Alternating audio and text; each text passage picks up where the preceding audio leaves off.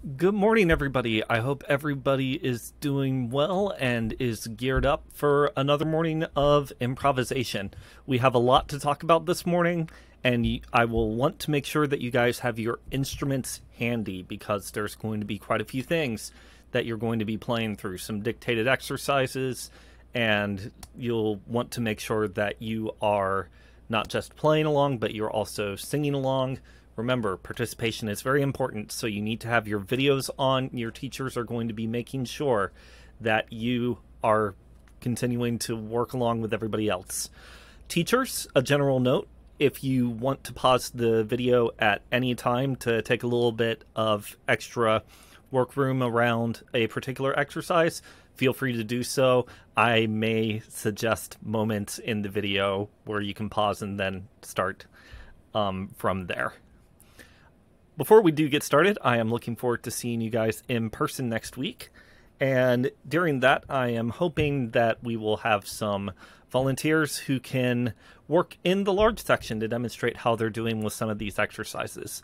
So be sure to do some practicing as you go. So as you can see from the slide, we're going to be doing an arpeggio exercise that we will end up adding non-chord tones to. And the main reason for this is because a lot of times when people are improvising, they don't have an understanding of the chord progression that they're improvising over. They just throw random notes that they hear and hope some of them stick. We really want to practice mindfulness of the notes of the chord and make sure that the notes that we add to embellish fit into those same categories of non-chord tones that we talked about last semester. So let's take a look at what we're starting with, and this is going to be a general recap, moving myself out of the way. So this is where we left off last time, dealing with the 1, 6, 4, 5 progression.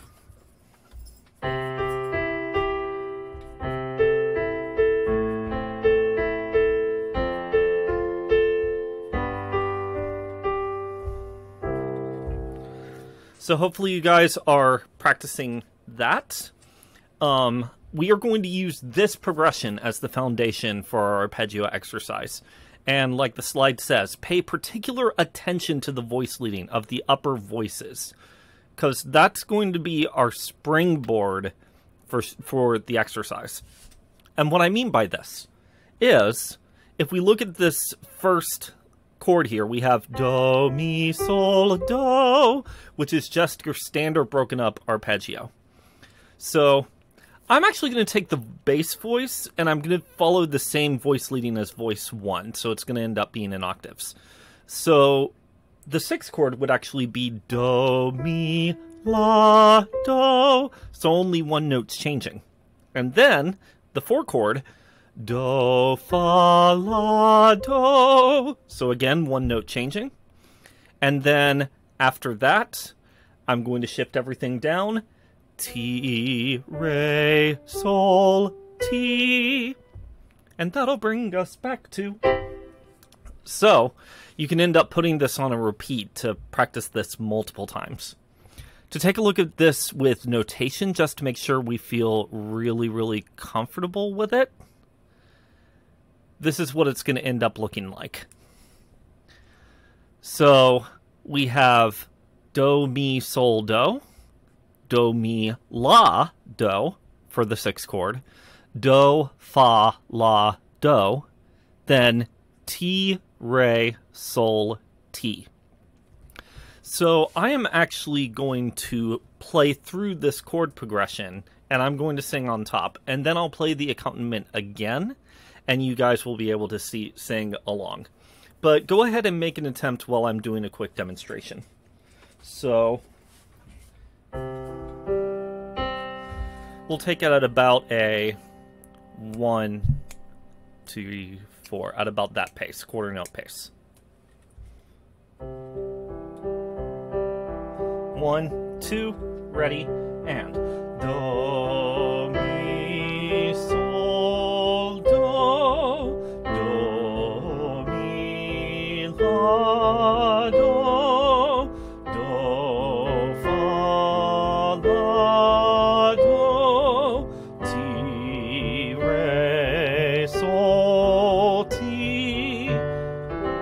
then you can repeat that as you go. So this time around, I am just going to play the Alberti bass pattern underneath, and I want you guys to practice singing it without my help. I'll give you a count off. Go ahead and warm up in the key. Do, mi, sol, la, fa, re, ti, do. And I will give you a count off, and this will be the quarter note pace. 1, 2, ready, and.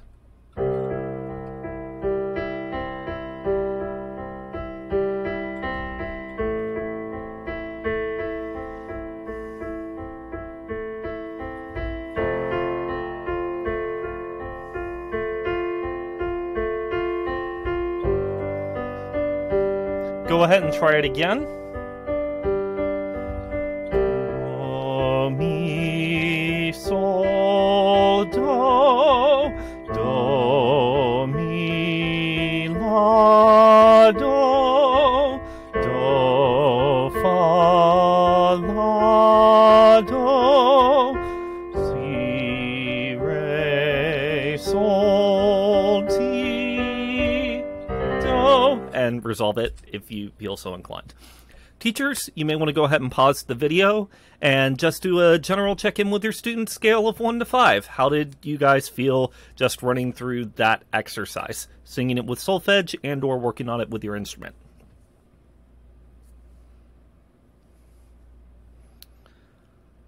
All right, so moving on. So we can take this and we can add non-chord tones to this pattern. So an example of this, we may want to add neighbor tones to each of these notes. Let's say upper neighbor tones. So instead of going do, mi, sol, do, maybe I could do something like do, re, do, mi, fa, mi, sol, la, so, do, re, do, do, re, do, mi, fa, mi, la, ti, la, do, re, do, fa, sol, fa, la, ti, la, do, re, do, ti, re, mi, re, sol, la, sol, ti, do, ti. So I don't have that notated, but I want you guys to go ahead and try that right now.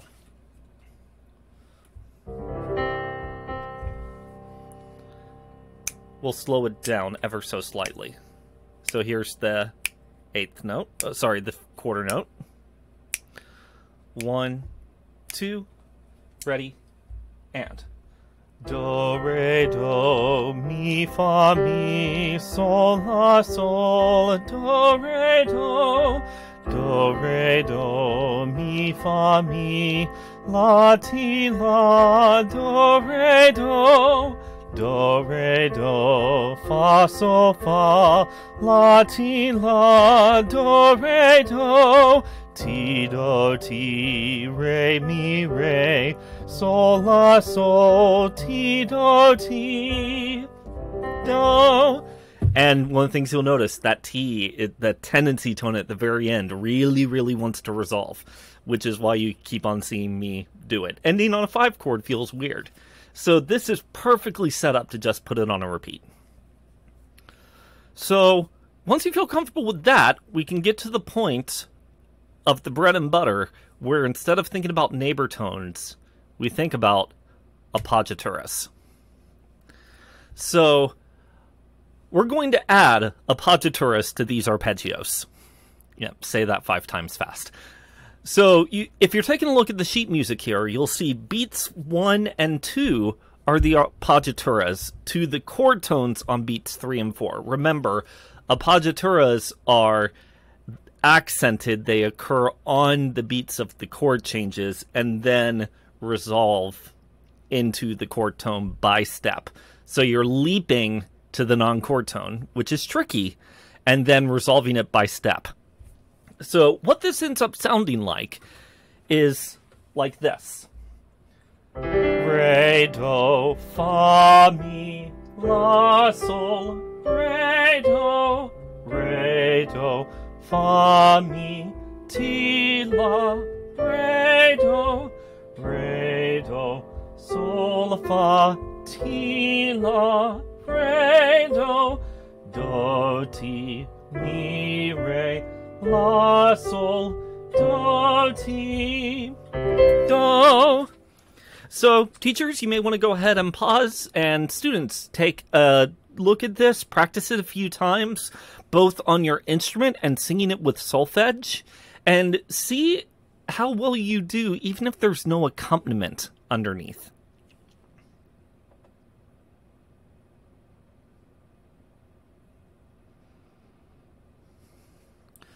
All right, so hopefully this gives you a chance to feel a bit more comfortable with this. Now, this is tricky. You'll see in the slides, I noticed there are some tricky leaps into some of these appoggiaturas. Like if I look at measure 6, 5 going into 6, I have that F to a B, that's a tritone. So that can be tricky to hear right at a first glance, especially when you have the chord progression underneath. But if that's something you can nail, then it's going to be super impressive. But it does take some practice, so you will want to make sure that you put some of the work in. Now, this is with upper appoggiaturas. Let's say I wanted to practice with lower appoggiaturas. Well, if we remember, appoggiaturas have that contrary motion. You leap up, resolve down, or you leap down, resolve up. So for this, we're actually going to practice the arpeggio exercise descending. So we have do, sol, mi, do. I am noticing that the solfege is marked wrong on the slides, so you may want to ignore that a bit. I will make sure when I upload these slides to Blackboard that they are corrected so that you can feel comfortable with knowing exactly that everything is referenced properly. I apologize for the typo. So it's not do, mi, sol, do. It's do, sol, mi, do. Then do, la, mi, do. Do, la, fa, do. Ti, sol, re, ti. So you may want to practice that a little bit on your own time, but then what we can do is we can add the appoggiaturas to this, and taking a glance, it looks like the solfege is correct on this slide, so you can depend on it. So with this exercise, we're going to have the lower appoggiaturas resolving upwards into the chord tone. Ti, do, fa, sol, re, mi, ti, do, sol, la, re, mi, ti, do, sol, la, mi, fa, ti, do, la, ti, fa, sol, do, re, la, ti, do.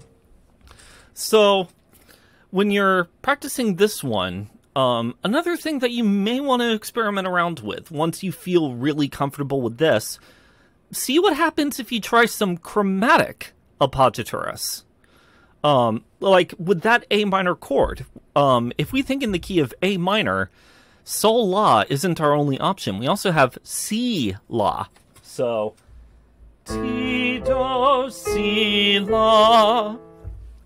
And you could do that with any of these notes. It works really effectively for lower appoggiaturas, not so much for upper. So that's something to keep in mind if you're wanting that little extra challenge and you're feeling a little bit ambitious. So you'll be working on this in your small section with your teachers over the course of the next few weeks, and this is something that will show up on your midterm. So keep this in mind when we're looking at our homework. We are going to start off with just making sure that you can practice this on your instrument, adding neighbor tones or appoggiaturas. In every key up to 2 sharps or flats, we'll be adding more keys onto that a little bit down the road. But let's just keep it at 2 sharps or flats for now so we don't feel a bit overwhelmed getting transitioned back to in-person learning. So be sure to practice these ascending and descending. And as always, with these exercises, practice singing the exercise using solfege. And singers, vocalists, also practice doing these using letter names or practice them on the keyboard. And last but not least, because this is the end goal of this, making sure that we have mindfulness with non-chord tone exercises, practice improvising over the 1-6-4-5 chord progression, mindfully adding appoggiatures to your melodies, particularly on the downbeats of the chord changes. One challenge I will give you is try to set it up so that you play nothing but chord tones, except for the downbeat of every chord change. Again, I'll say, your challenge, try improvising using only chord tones over these progressions, except adding an appoggiatura to the downbeat of every chord change. It's going to take some thought, but the more that you feel comfortable with this exercise, the more this is going to help not just your improvisation ability, but it's going to end up applying to your solfege and aural skills when it comes to hearing as well. So with these things in mind, I am looking forward to seeing you all in person. And I think it's going to be a lot of fun working over these over the next few weeks, as well as adding some other things to this exercise and just improvising in general. So until I get to see you in person, stay healthy, stay careful, happy practicing, and I'm looking forward to seeing you next week. Take care.